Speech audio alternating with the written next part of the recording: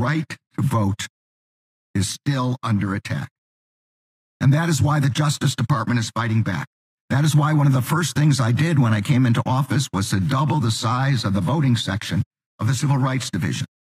That is why we are challenging efforts by states and jurisdictions to implement discriminatory, burdensome, and unnecessary restrictions on access to the ballot, including those related to mail-in voting, the use of drop boxes, and voter ID requirements. That is why we are working to block the adoption of discriminatory redistricting plans that dilute the vote of Black voters and other voters of color. Merrick Garland's perspective on voter ID laws, emphasizing their potential impact on election integrity. Garland, seen as representing liberal views, criticizes these laws as discriminatory. He underscores the importance of election security and maintaining the legitimacy of the voting process, suggesting that voter ID requirements could help achieve this.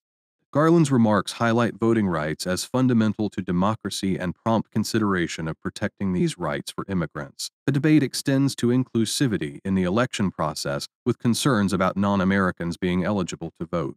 Criticism of voter ID laws raises questions about their necessity and potential effects on political parties. A discussion around these laws could lead to polarization and public discourse on immigration and voting rights.